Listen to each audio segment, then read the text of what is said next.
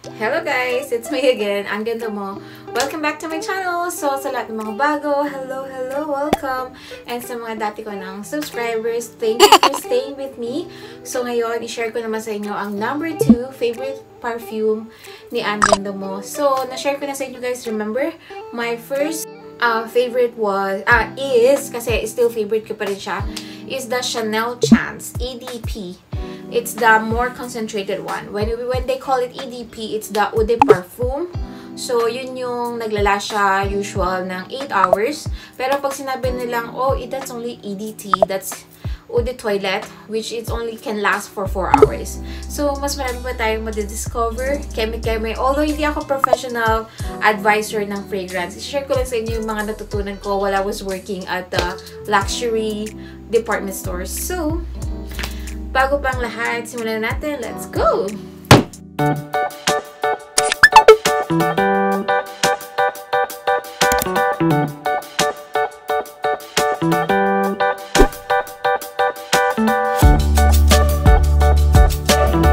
So guys, simulan natin ang aking favorite perfume. Second, number 2 lang, hindi siya number 1.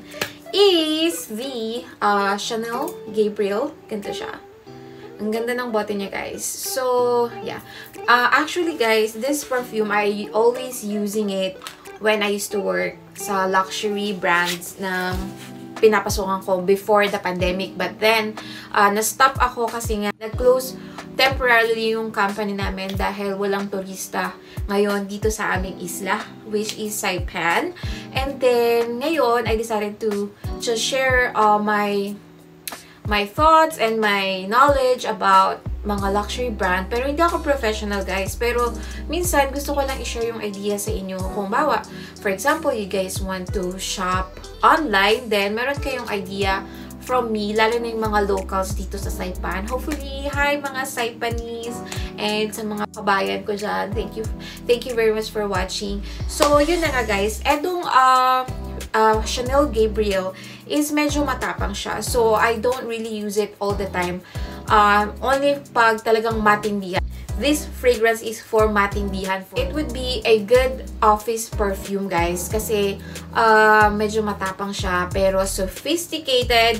Very powerful yung scent niya. Pero hindi siya yung masangsang yung amoy. Alam mo yun? Para siyang, alam mo yun yung yung parang naka-heels ka, na naka-black suit. Ganun yung dating netong fragrance na to. Kaya ito lagi yung ini-spray ko nung nasa trabaho ako. So, yun na nga, guys. And then, Chanel Gabrielle was launched last 2017. Ang top notes nito ay grapefruit, mandarin orange, and black currant. So, yun yung top notes ng Chanel Gabrielle. For the middle notes, guys, orange blossom, jasmine, and ilang-ilang. So, base note niya is musky and woody. Hindi ko alam kung paano pronounce yun. But anyways, those are the base note nitong Chanel Gabrielle, guys. So, ang ganda ng bote niya. And I will tell you guys bakit ganito yung design ng bote ni Chanel Gabrielle. So, ito is concentrated, guys. Kaya medyo mahal siya kasi puro siya. And when you mean puro, EDP, when it says EDP, it lasts like 8 hours. Pero pag sinabi nilang EDT perfume, naglalast lang siya, nagre-range lang siya ng mga 4 hours. So, kung kayo bibili ng perfume at medyo pricey siya, it might be a perfume or concentrated perfume yung napili nyo. So, ito is not sweet actually. It's a white floral scent, guys. So, sorry guys, I'm not a professional advisor for fragrance, pero sinishare ko lang yung thoughts ko, mga na-observe ko while I'm using this fragrance. So guys, I highly recommend trying this perfume pag pumunta kayo sa tindahan or sa store ng mga pabango kasi you guys might like it kasi parang social, shala. Ito yung talaga yung sinasabi nilang shala na pabango kasi ang social talaga ng amoy niya, guys. We have a technique of making the perfume last longer to our body is by doing layering. Layering means maglalagay ka muna ng lotion. Di ba minsan napapansin nyo may mga fragrance na may partner na lotion? Because may purpose yon bakit nagbibenta sila ng lotion with same scent and perfume. Because para mas tumagal sa katawan mo ang pabango. Well, and guys, Chanel described this perfume, the Gabrielle, as the imaginary flower. This is like a white flower scent. Hindi siya matamis. Siya ay very sophisticated scent. Sosyalan na pabango siya. Hindi siya yung pakeme-keme lang dyan. Talagang maganda yung amoy niya, pang sosyal.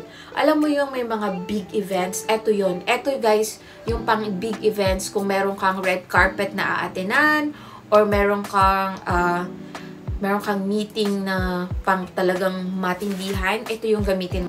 And then, it is a classic fragrance. This is a classic fragrance, guys. Okay, guys, explain ko din sa inyo bakit ganitong shape yung bote, bakit nag-decide yung designer ng bottle na ganito yung design niya. Because the designer wanted to be jewel style, diba? Parang gold with 4 boxes or corners.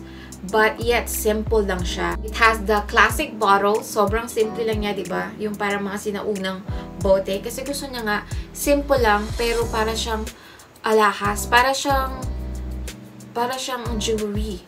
Kasi gold tone siya, guys. So, the Chanel Gabrielle perfume has 50 ml, 100 ml if you're planning to purchase it.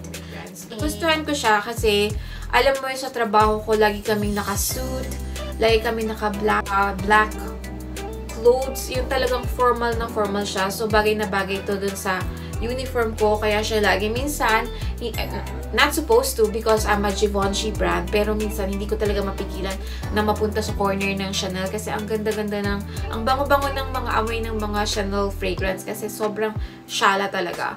And then, doon naman sa Givenchy, kasi matatamis naman yung mga fragrance na favorite ko doon. So, yun. I-share ko din sa inyo yung mga Givenchy fragrances on my next vlog. So, yun lang guys. I hope may natutunan kayo about this fragrance. Ang ganda niya, pang-sosyal siya. Ito yung talagang pang-sosyal na pabango. And I hope you like it, guys. Sana nagkaroon kayo ng idea or meron kayong nakuwang information about this fragrance from me. And yeah, thank you guys for watching. Gusto ko na magpasalamat sa inyo for watching. And please don't forget to like and subscribe this video and my channel. And yun lang. Thank you guys. Bye! Thank you!